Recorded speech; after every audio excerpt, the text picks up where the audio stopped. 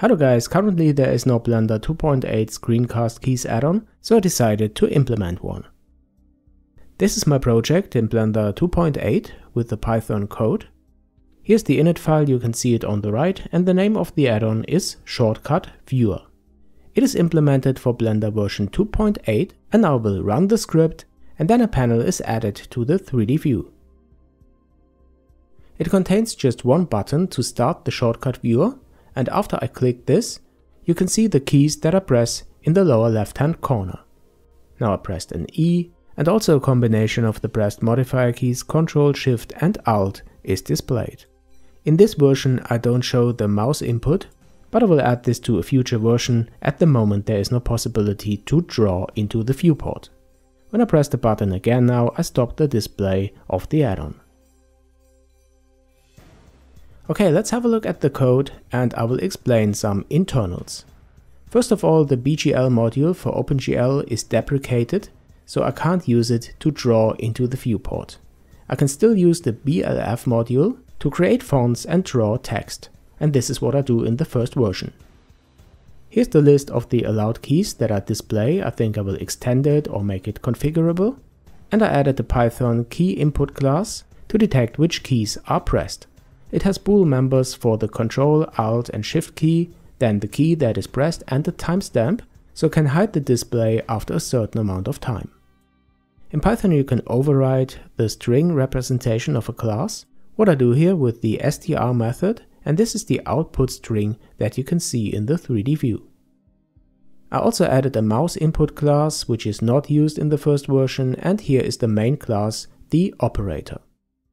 This operator has an invoke method that is invoked when the start stop button is pressed, and here I create a member variable for the key input, and I check if the display is started already, and if not I toggle it.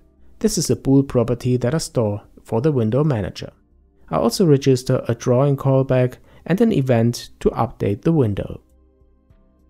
Okay, here's the modal method where I detect the keyboard input and I store it in the member variable key input.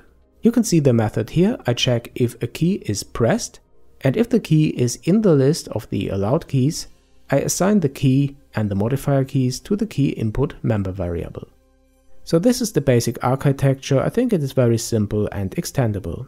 The last method that I want to show is the draw callback. Here I get the current time, and from this I subtract the timestamp of the last key input. If this is less than, let's say, 4 seconds, I will also make this configurable. I will display the keyboard input in the lower left hand corner. So as I said, when Blender comes with a new drawing API, I will draw images for the mouse input and make the UI in general more sophisticated. You can get the add-on from my GitHub. Here it is, the shortcut viewer. I added the link to the description below. The first version is 0.5 and, as I already said, just the keyboard input is supported for this version. You can download the add-on as zip file and then go to the user preferences in Blender 2.8 and install it from file.